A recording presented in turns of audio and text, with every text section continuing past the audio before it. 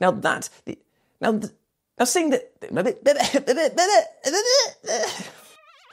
Alright there, you little demons. Jules here for WhatCulture.com, back again with another episode of the awesomely named and awfully hosted Choose Your Own Adventure, the weekly medieval themed format where I, the Crown Jewels of WhatCulture.com, take a list chosen by you. Yes, you. So what was that? What's this? Oh, sorry. Yes, this is just my Star Player Award that I got from a recent Blood Bowl tournament. You know, the award that they give out for the best player, the person that they had the most fun playing. I may have lost nearly all of my matches, but I think that's probably why people took pity on me and gave me this. I won't read too much into that. Yes, you get to decide what list I dole out to you each and every week, and this week we have none other than Indescribable, but not necessarily for their suggestion, but because their comment really inspired me to create today's video. Because they dropped a knowledge bomb on me that, you know, in last week's episode when I was going on about money. Now, if you've seen the Tom and Jerry movie, you'll know that I love to quote that lawyer character who just goes, money. Money. It turns out that the voice actor who did this actually was an elder god in Soul Reaver. Didn't know that. But then it got me thinking, what other pieces of gaming trivia do you need to know? Well, that's why I teamed up with Jack Pooley and Side to make this video for you, lucky dogs. So let's have a chat about them. As I'm Jules, this is WhatCulture.com, and these are 20 incredible gaming trivia facts you need to know. Number 20, clouds and bushes are the same sprite in Super Mario Bros. So let's start off with something you'll definitely kick yourself for never noticing, and if you did somehow, bravo, you weirdo, because it turns out that the clouds and bushes in Super Mario Bros. Both use the same sprites. They're just recolored, and the reason behind all of this? Well, actually, though it's never been confirmed, this was likely actually less laziness than it was just efficiency on part of the developers to work with the NAS's technological limitations and recycle the same sprite for two different objects. We do the same thing here at What Culture. It's just whenever there is an egg, they sometimes use my face, and vice versa. Si's probably just put a PNG of an egg on my face, didn't she? Yeah, thank you. Thank you! Number 19. In 1995, Doom was installed on more home computers than Windows 95. Now, legendary first-person shooter Doom was released in 1993 to universal acclaim, and because becoming the standard bearer for an entire genre wasn't enough, by 1995 it was installed on more home computers around the world than even Windows 95. Now granted, Doom was distributed freely via shareware and Windows 95 was a costly piece of software upon launch, but even so, it's a testament to the shooter's incredible market penetration, that it beat out such a ubiquitous brand of operating system. This prompted Microsoft's Bill Gates to consider buying developer id Software, though ultimately it never came to pass. But it has come to Game Pass. Whee!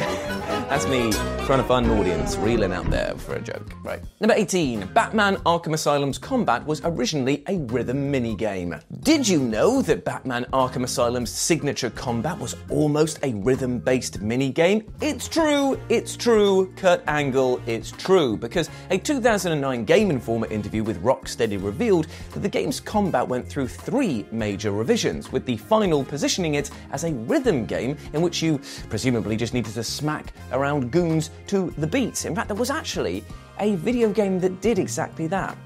This isn't in the script, it just popped into my mind. It was like Kick Beat, something like that. It was like a fighting game, but it was all to do with like matching it to the rhythm of the game. It was fantastic fun. It was like Sifu if you were just playing to the beat, making it into like a little like music video fighting montage. Great times, great times. Let's get back on track. Now, given that there is an inherent rhythm to the combat in the final game, it does make a certain amount of twisted sense, even if Rocksteady were probably smart to ditch the minigame. Although, I would have liked to hear like Bruce Wayne humming along as he did that. He's just like, kick you in the shoe, watch out then, it's the battering.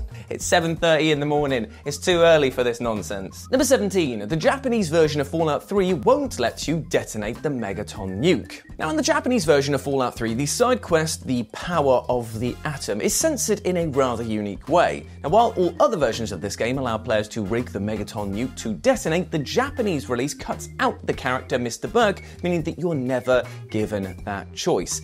Now, in case it wasn't obvious why Japan opted to change this quest, is because of their cultural sensitivity towards depictions of atomic bomb detonations in light of the bombings of Hiroshima and Nagasaki in 1945. Number 16. Most of GoldenEye's developers had never worked on a game before. Now, here's one to really melt your brain. Not only was the incredible N64 shooter GoldenEye 007 only developed by 11 people, that's one more than my hands have, 9 of those people, 9 people actually had never worked on a video game before. Then the end result wasn't merely a passable game, but one of the greatest licensed video games, and say it with me kids, of all time, and better still, one of the most influential FPS games ever made, is nothing short of astonishing. Who needs experience, apparently, when you've got that much skill and enthusiasm? Number 15. Final Fantasy VII was almost an N64 exclusive. Though Final Fantasy VII is inextricably entwined with the original PlayStation, things almost worked out entirely differently. You see, Square Enix had actually began developing the game in 1994 for the SNES, but when they decided to push from 2D to 3D, the publisher had 2 paths ahead of them: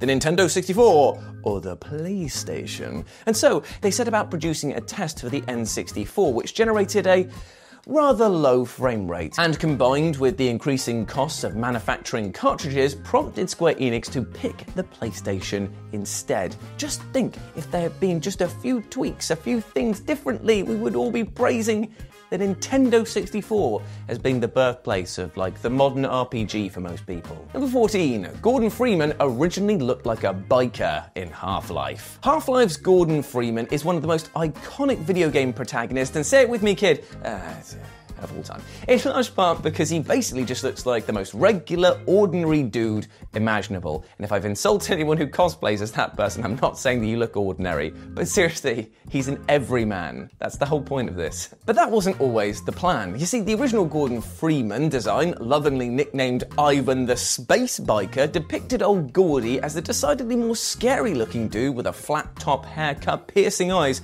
and a massive, bushy beard.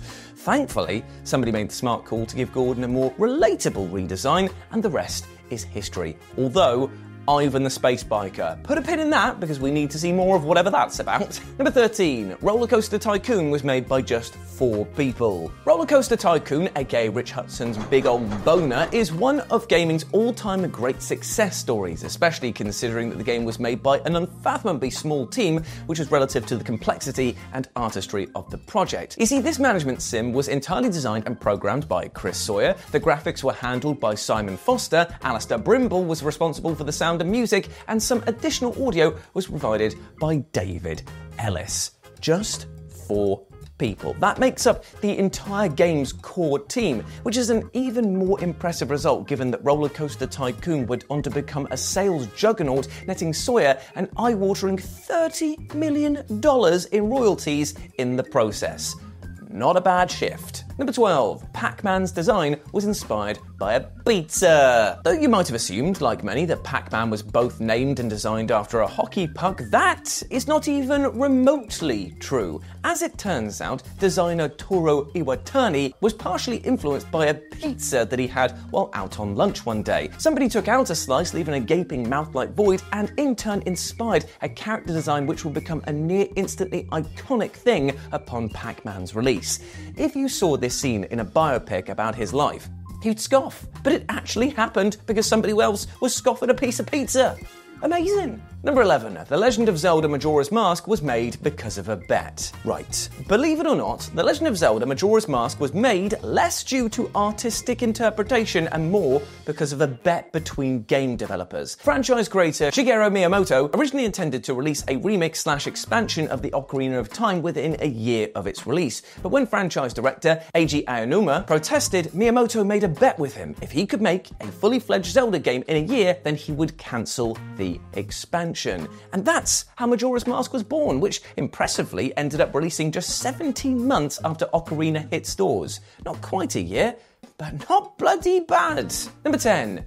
Shenmue's weather was accurate to 1986 Yokosuka. Right, okay, Shenmue, or Shenmue if you're going to be boring about it, is a mind-meltingly ahead of its time game in so many areas. And another element that you probably never even thought about is the game's weather. But it turns out players who beat the game and opt to venture through the story for a second time gain the ability to experience the weather as entirely accurate to the real Yokosuka in 1986. Now, to achieve this, Sega used meteorological reports from the era to ensure that the real climate from the period would be reflected in the game. In a title with an already mind-boggling amount of detail, that is quite a lot. Number 9. Quake Guy was originally voiced by Trent Reznor. Though it's no secret at all that Quake's music was composed by Trent Reznor and Nine Inch Nails, you probably didn't know that the game's protagonist, aka Quake Guy / Ranger, was also voiced by Reznor as well. All of those grunts and death rattles that you can hear during gameplay were performed by Reznor himself. And while it's tough to notice during gameplay, the isolated voiceover files make it much easier to discern his distinctive vocal tenor. It sure is funny to think about Reznor recording all of those ridiculous sounds, especially whenever he appeared in media around that time. He was very much like, all right, things are a bit bleak, aren't they? Bloody hell. Do you want this song that'll melt your face off? Bloody hell.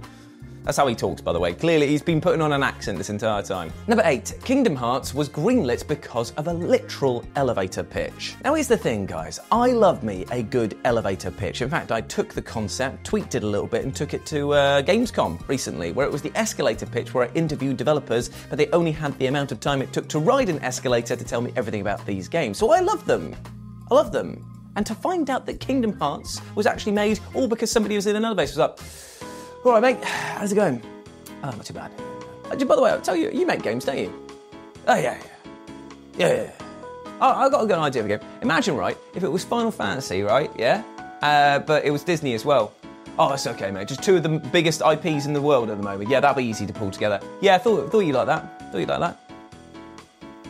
This elevator's taking a long time. I haven't even closed the doors, mate. That'll be why. Yep, cool. Yes, the actual conversation was between Shinji Hashimoto and Hironobu Sakaguchi. And though Tetsuya Nomura, who overheard this chatter, was swiftly brought on board as director, the game didn't get greenlit until Hashimoto luckily ended up in an elevator with a Disney executive. Hashimoto was able to make his swift pitch, which was evidently accepted. See there we go. That skit that I did before.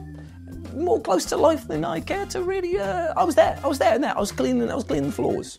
Just very quietly, just sweeping dust into a corner. Number 7. There is a playable PS3 build of Gears of War 3. Though the prospect of seeing a Gears of War game on PlayStation definitely seems more like a possibility in light of recent events, it previously seemed like a pure pipe dream. And yet, in 2020, Kotaku reported on the mysterious existence of a PS3 build of Gears of War 3. It was later revealed that Epic Games created the build as a tech test for Unreal Engine 3, rather than because they actually wanted to bring the franchise to the PS3 at the time, which is a big old boo. But in 2021, the PS3 build was even released online, though you would need a PS3 dev kit in order to play it. Still, pretty cool. Number 6. The PlayStation's name is a play on workstation. Though the PlayStation is an immediately catchy and memorable name for Sony's legendary family of gaming hardware, have you ever thought about the most obvious thing of all, which is the origin of its name? No, because you've probably got better things to do. Yeah, fair enough, but I don't. Now, this might shock many who've never actually given it much consideration, but the moniker is actually a play on the word workstation, as in a computer used primarily for work purposes. This was confirmed by an excerpt from Reiji Asakura's book Revolutionaries at Sony, where former Sony CEO Ken Kutaragi said that the company's executives struggled to comprehend the naming convention. Number 5. Grand Theft Auto was born because of a glitch in a racing game. Now, Grand Theft Auto is such a mammoth IP that it was impossible to consider its existence as being a mere fluke, and yet, here we are. You see, the original GTA began life as a racing game called Race and Chase, with players controlling criminals as they attempted to flee the police. But a bug in the game's code caused the cops to be excessively aggressive, ramming and hunting the player with reckless abandon. At this point, the people at Proto Rockstar aka DMA Design realised that they had something genuinely fun on their hands, and so refined the glitch into a genuine feature around which they shaped the building blocks of what would become GTA. And that is absolutely wild, right? Number 4, Metal Gear Solid's English dub was recorded in just some lad's house. Though Metal Gear Solid's voice acting is still fondly recalled an entire quarter-century later, the process of recording those voluminous reams of dialogue was decidedly less glamorous than you might expect. You see, the English-speaking voice cast have spoken at length many times over the years about how they recorded their dialogue in a house in Los Angeles where just one room had been rather unconvincingly converted into a sound recording studio. Now, it's at this point here that I'm drawn back to my early days of starting in voiceover work, where I used to go upstairs, build a little fort using pillows, put the cover over the top, and speak directly into it. Honestly, I've never had deader sound than audio. It sounded absolutely amazing. This actually sounds worse in the current day and age, but I'm not as sweaty. I would sometimes have to record with my shirt off because it used to get that bad. Yeah. That's an image you didn't need. As a result, lines had to be continually stopped and re-recorded due to passing traffic getting picked up on the recordings. Brilliant. You can even hear some actual traffic noise in the master audio tracks. Thankfully, though, the aggressive audio compression applied to make all the dialogue fit into 2 PS1 discs meant that said traffic couldn't actually be heard within the actual game. Number 3, Sony thought Crash Bandicoot might break everyone's PlayStations. Now, Crash Bandicoot is, of course, one of the PlayStation's seminal video games, but Sony were legitimately worried that it would actually break PlayStations upon launch. In order to get the game running on the nascent hardware, developer Naughty Dog had to employ some magical workarounds, namely having the console constantly load data from the game disc as the player ventured through a level rather than loading it all up front. This led Sony to run the numbers, and they started to fear that the PlayStation CD drive could end up failing after about 3 weeks of playing Crash Bandicoot. Thankfully, though, that didn't turn out to be the case. But if it did, wow. I've heard of like a console system seller, but a console destroyer, that is a completely different prospect. Number 2, the Xenomorph AI in Alien Isolation has 2 brains. Now, if you're wondering why Alien Isolation's Xenomorph is so damn adept at hunting you down, it's because the wizards at Creative Assembly effectively kitted him out with 2 brains for the price of 1. The Xeno's first brain monitors the player's location at all times, while the second brain controls where the Xenomorph goes in pursuit of you. Basically, the first brain feeds clues to the second brain as to where you might be, ensuring that players are unable to relax no matter where they are. That's why it will always find you even if you stay in the same location, not making a peep. It's a really impressive piece to see it all work together. And it's surprising that most other games haven't used that. And number 1, Nintendo owns the rights to 2 Mario-themed pornos. Right, so Nintendo inexplicably owns the rights to 2 Mario-themed Ron Jeremy starring porn films, Super Hornio Brothers and, of course, the smash hit sequel, Super Hornio Brothers 2, which were produced at the same time as the official 1993 live adaptation of Super Mario Brothers. Now, fearing damage to their precious brand, Nintendo surmised that the simplest way to resolve this issue was to just buy the rights to the films and then halt the distribution, which they did. And for the next 15 or so years, Super Hornio Brothers was only whispered about in the darker corners of the web. That is until digitized copies began to find their way online. Great. Cool. Ron Jeremy. What a scumbag. Right. I wish there was a more positive end to that, but there wasn't. Anyway, I'll end things on a nicer note there because, hey, you made it through the video. I hope that you enjoyed that, and let me know what you thought about it down in the comments section below, and also put your suggestions for next week's episode down there as well. As always, I've been Jules. You can go follow me on my social medias, or you can follow Sai, my lovely editor, over on her social medias as well. But before I go, here's a bit of trivia that I think that you do need to know, and that is, surprise, surprise, you're a massive ledge, and you deserve the best things in life like love, happiness, and success, and do not let anything or anyone else tell you otherwise, alright? I want you to go out there and smash your life goals today, because why? Why is that, Simon Miller? Why? Here's why. Because I believe in you. I believe in you, and you need to believe in yourself. Now get out there. Do it. Do it. Do it. As always, I've been Jules, you have been awesome, and I'll speak to you soon. Bye.